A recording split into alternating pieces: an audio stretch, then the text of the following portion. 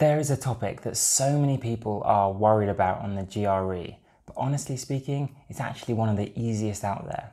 It's got a scary name, standard deviation, but it's actually a very simple concept at its heart. In this video, I'm going to show you the main ways in which it's tested and throw in a couple of secrets about standard deviation along the way.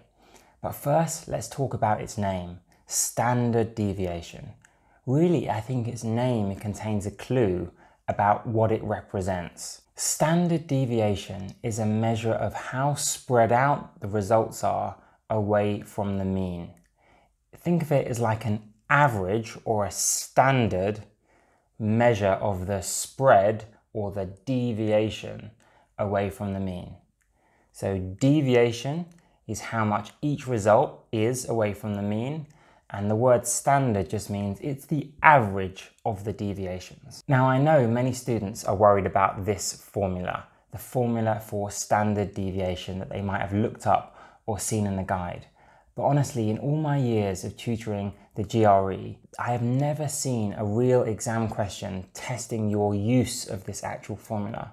It certainly tests whether you understand the concept of standard deviation, but not whether you can actually use the formula. So I really don't want you to worry about it. I am going to do an example at the end of the video just in case, but honestly, that shouldn't be the focus of your revision for standard deviation. Instead, I'm going to show you the much more common and realistic ways in which it's going to be tested. The one bit of this formula that I do want you to notice is that bit inside the absolute values.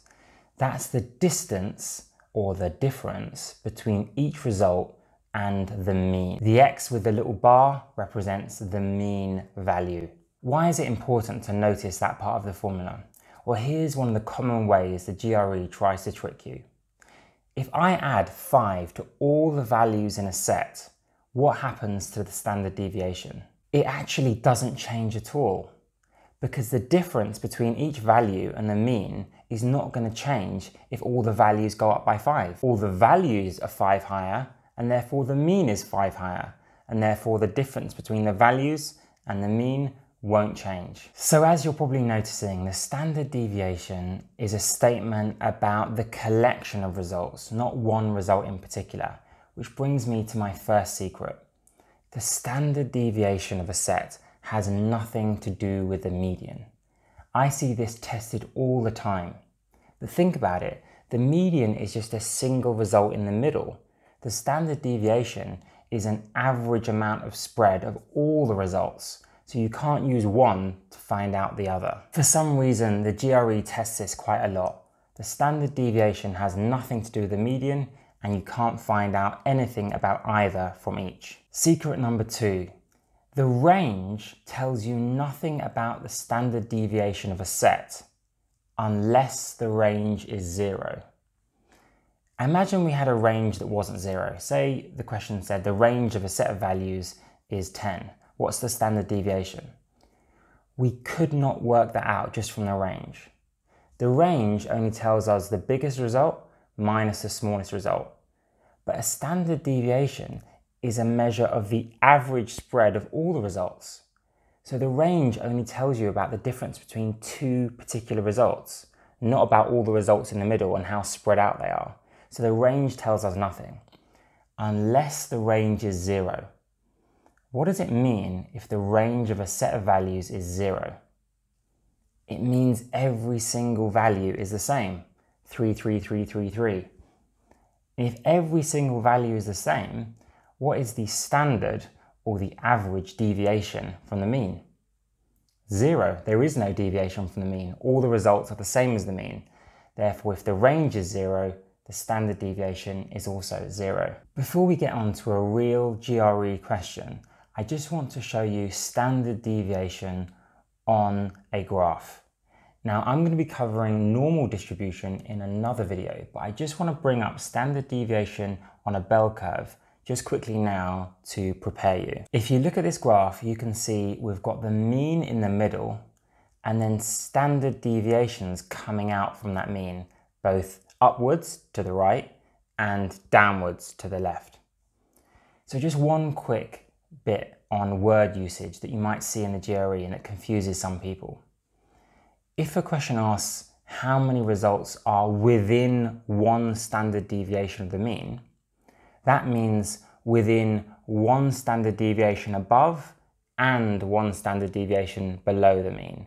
Anything between one standard deviation below and one standard deviation above is said to be within one standard deviation of the mean. Within two standard deviations of the mean would be anything from 2 below the mean and 2 standard deviations above the mean. What you're probably really wondering at this point is how is it actually tested? So let's get to this question. Pause the video, have a read of the question, and if you like, you can attempt the question before I explain how to do it. So we have a mean of 32.5 and a standard deviation of 7.1. And they want to know how many standard deviations above the mean is a score of 48. Is it 1 standard deviation above the mean? 2 standard deviations above the mean? 1.6? What is it? This question comes from the official ETS math review, and it might have intimidated you before, but hopefully not now. The first thing we need to do is calculate how much higher that result is than the mean. So we have a score of 48. How much higher is that than the mean of 32.5? If you take them away, you get 15.5. But now the question becomes, how many standard deviations is that if one standard deviation is 7.1? Well, that result, 48, is 15.5 above the mean, and one standard deviation is 7.1. So what we do is we divide 15.5 by 7.1 to see how many standard deviations that is. The result is almost certainly going to be a decimal. If we do 15.5 divided by 7.1, we can see that the result is 2.18. And that means that a result of 48 is 2.18 standard deviations above the mean. And that is the correct answer. And so many students would get that wrong simply by being too intimidated about this concept of standard deviation and never really looking into how to do it. You thought you were done, but I want to give you a question of my own based on this data to see if you can do it. So back to the same question, same data. Let's say Philip got a rating of 26. How many standard deviations below the mean is that?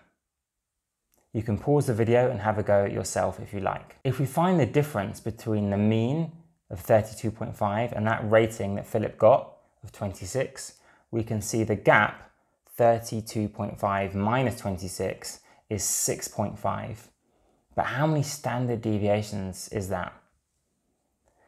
Well, same as last time, we do 6.5 divided by 7.1. We divide by the standard deviation to find out how many standard deviations that is. The answer is 0.915 or 0.92.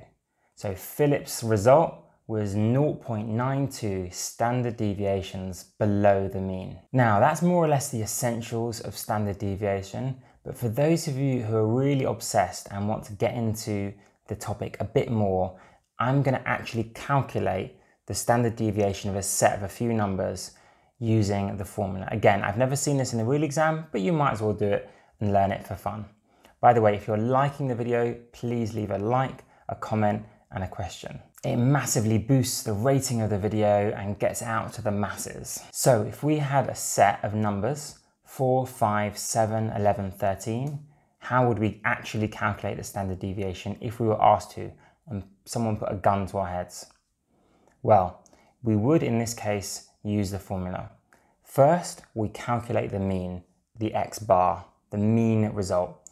We do that by adding them all up and dividing by how many terms. If we add them up, that's 40. 40 divided by 5 terms gives us 8. So the mean result is 8.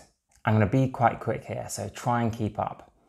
Now we calculate the difference between each result and that mean. The difference between 4 and the mean of 8 is 4.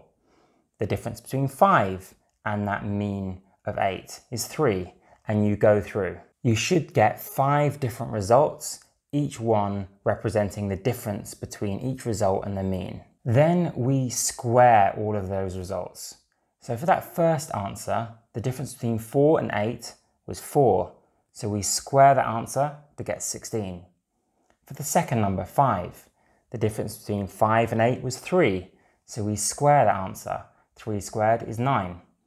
The difference between 7 and 8 was 1, so we square the answer and get 1. And we do that for every single term. Then we do the sum. That's that strange symbol on the left, the sigma. We sum up all those different answers. Doing that quickly in my head, I think we get 60. Now we divide by n, which is the number of terms. There were 5 terms, so we divide that answer of 60 by 5 to get 12. And finally, we square root. Obviously, you'd have to do that with a calculator, as root 12 wouldn't really be an acceptable answer. We get 3.46, so the standard deviation of this small set of numbers is 3.46. And now you really do know everything about the essentials of standard deviation for the GRE. So thank you for watching and have a brilliant day.